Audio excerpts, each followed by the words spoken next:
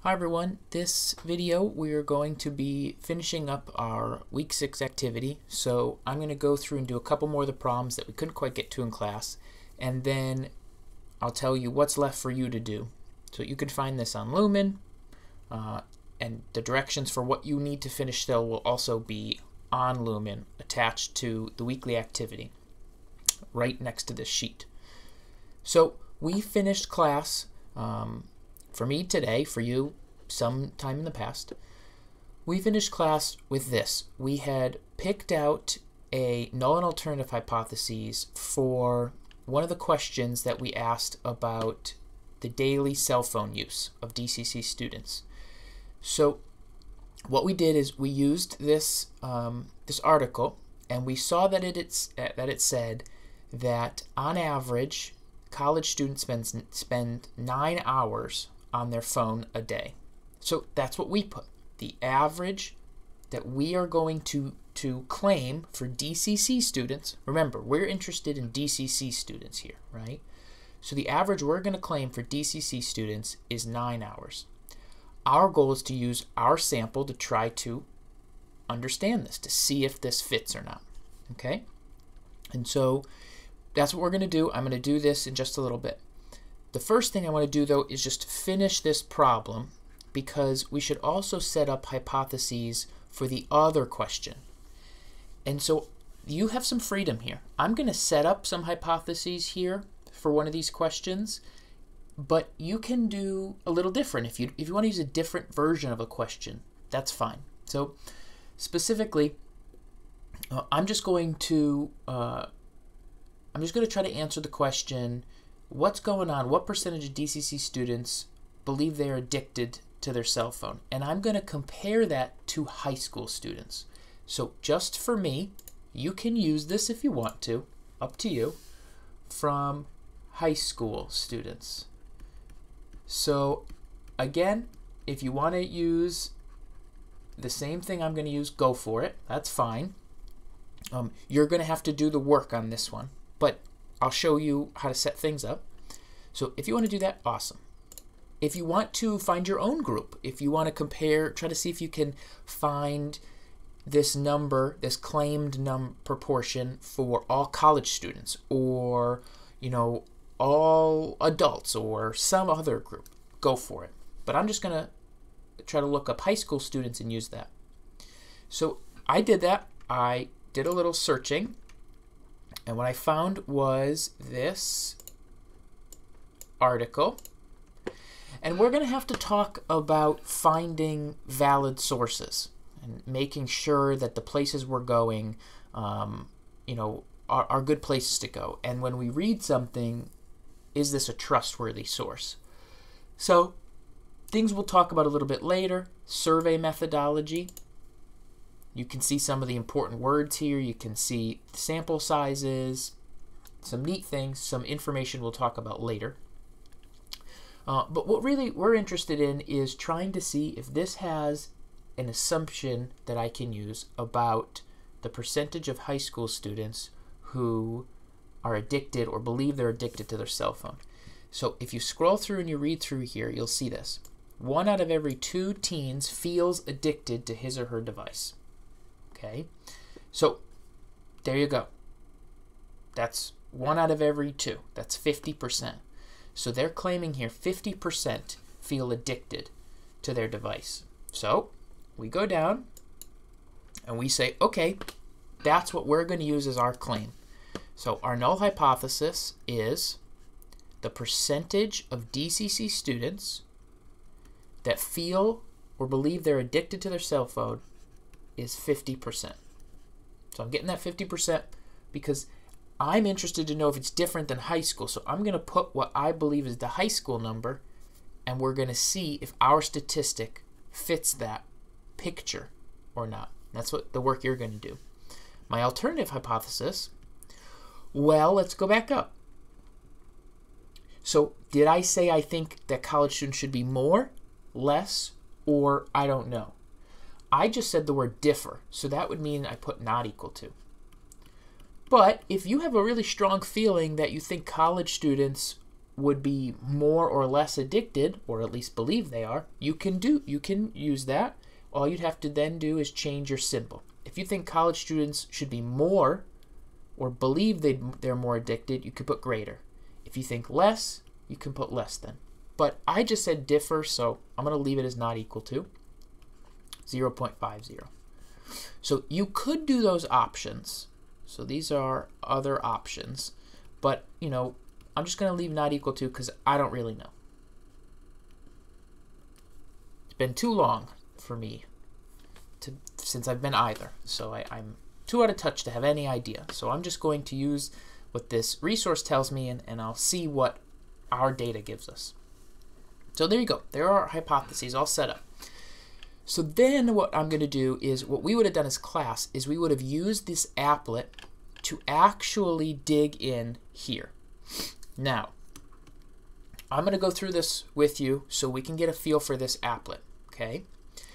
Then you're going to apply similar ideas, conclusions, make a distribution, all that, with this hypothesis in problems 11, 12, and 13, okay? So, I'm going to open this up. Let's get into it. All right, so here I am. I'm up. So this applet is different than the one proportion applet. This is the reason I'm doing it with you. So a couple things to kind of think about here. The one proportion applet, there was one population parameter you had to put in, right? You just, boom, you put it in. So here, we got to be careful. There are actually two population parameters for quantitative data. There's a mean, which we're used to, average, but then also, because the population of all DCC students, I can grab quantitative data from each of them. I can do a mean and a standard deviation. And so there's actually two boxes to fill in here for the population. Now, we said 9 hours here. Okay. But wait, what about the standard deviation of the population? So, I don't know. We have to go look. So we go look. Let's go back to this site and see if it tells us any of that information. This just said it was the 9 hours because I smushed 8 and 10 together. But if you read through this, you're not going to actually see any of the actual data here. They don't have any claims about the standard deviation for this. So, what do we do when we're dealing with a quantitative variable? We're dealing with mu as our parameter. We have a guess for the mean of the whole big population, 9 hours, but we don't have a guess for its standard deviation. This is what makes quantitative trickier. This is why I was holding off on the quantitative for a little while, right? This is why I only had you doing proportions in the applet. Because not only do you have to pick out in proportion, all you got to do is pick out this one parameter value. For a mean, for mu, you've got to pick out the mean, that's the parameter value, the main one, but you've also, you should know, if you can, the standard deviation of the whole population. But quite often, you will not know this. It's just as hard to know that as it is to know the actual mean. So that's a problem. Having two big unknowns is an issue, and that makes things a little bit more difficult on us. But don't worry, we can figure it out. So the way that we're going to do this is we are going to estimate this number using our standard deviation from our data. So, what does that mean? Well, what's my best guess for the spread? Well, it's got to be my spread. It's got to be the spread that I got from my data, okay? So, 2.371. That's my best guess on how hours spent on your phone, that data, is spread out. Now, do I actually think the population has this standard deviation? I really don't have any idea, but it's the best I can do. It's the best guess we have. So 2.371 is going to go into this box. Okay. The next thing we have to do is tell the computer, all right, computer, what's my population going to look like? if I go ask every single DCC student, I get the whole big population, will the hours be normally distributed? Will they be skewed right? We haven't talked about uniform. There's a complete other distribution that we could use here, which we're not going to talk about, but there's actually a ton of different shapes that the population could be. Now this is tricky. We're not really sure what it's going to be. Again, we have to pull from our data. Let's look at our data. What's the picture? It's right skewed. It looks right skewed. So our data was right skewed. So what we're going to do is say, okay, that's believable for the whole population. So hopefully you're getting an idea why I've been hiding this from you for so long. It's not, you know, it's totally doable. It's just there's a lot more that goes into it. Right? So we're having the computer take samples from this population. It's much harder to set this up than to tell the computer, flip a fair coin. Like, that's easy, right? Flip a fair coin, computer. And the computer's like, oh, okay, I could do that. Here, it's not flip a fair coin. It's draw numbers from a population with this mean, this spread, and this shape. It's a lot tougher. It's totally doable, and we'll see how, you know, we can do it, but there's a lot more going on, and that's why we've kind of waited on this. Now, the sampling actually works pretty similarly. Number of samples, give me 1,000. I like that picture. What's my sample size? Well, we had 16 total people who responded to the survey. I hit draw samples. Gotta be a little careful here. It's a little tricky when you jump into this one. It looks like this is the picture, but hopefully you're looking at this like, what? That's not the picture. Because that says most recent sample. It's just showing you the last time the computer grabbed 16 people from this population. The last time it did it, grabbed 16. It's showing you what that looked like. What you need is to go over here and then, hey, that's a picture we're used to. Look at that. So that picture is one that we're pretty used to. What's the middle? 9. That's the null hypothesis you said. Of course that's the middle. We know that that's what it should be. Okay? And so this is our distribution. So let's grab this. Let's grab this distribution. Let's bring it to our picture.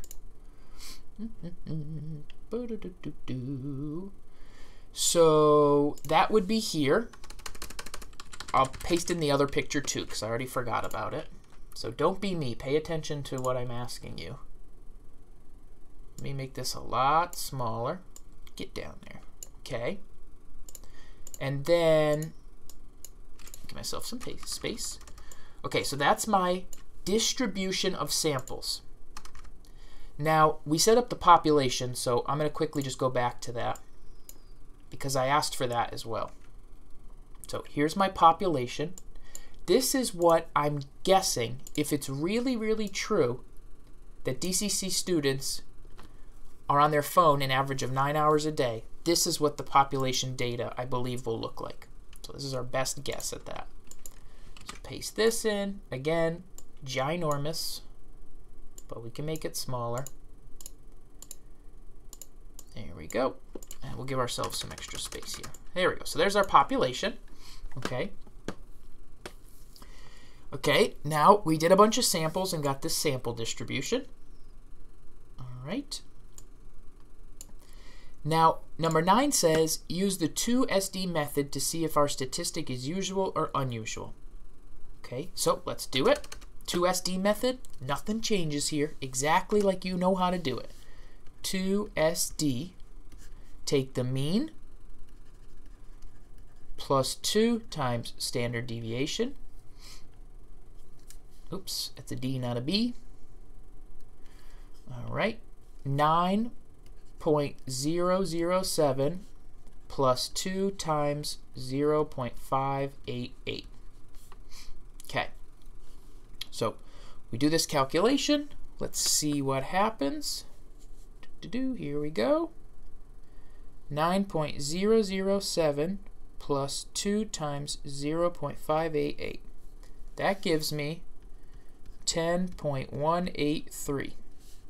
So that'll be my top end. And you know, you can look kind of quick at this. yeah, you know, that seems like it's about right. Just kind of on the picture, trying to figure out where that looks like. And then do the other one, mean minus 2 SD. Okay, so we just flip to a minus sign. I'll write it all out so you can see it. Minus 2 times the standard deviation,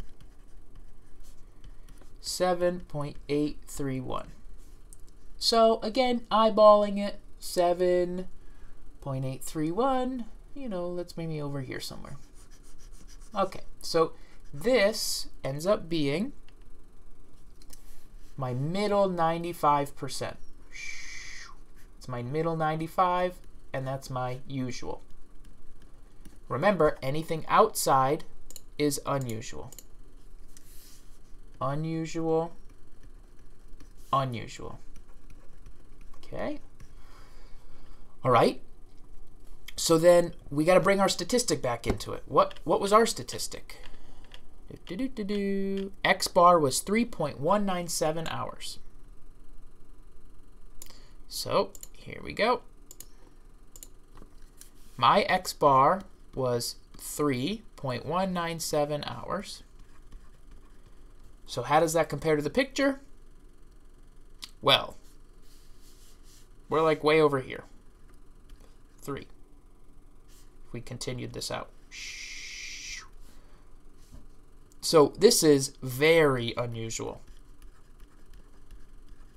We're way off the charts. So just right away, we're thinking, based on my statistic, it seems very unlikely that DCC students are spending 9 hours a day on their phone. Now, we got a lot of things we have to talk about in terms of, is that really a good conclusion for us to make? So I'll just put to the side here a couple of things for you to think about. First of all, is our sample representative? I want to learn about all DCC students. Did I do a good job getting a representative sample? Well, first of all, I only asked students in my stats class. So that's step one is, you know, are stats students going to be representative of all students in terms of phone usage? Is it possible that the DCC stats students are less likely to use their phone as much as a general student? Maybe they're more likely. Maybe it's the same. But that's something that you have to think about. Is my sample representative?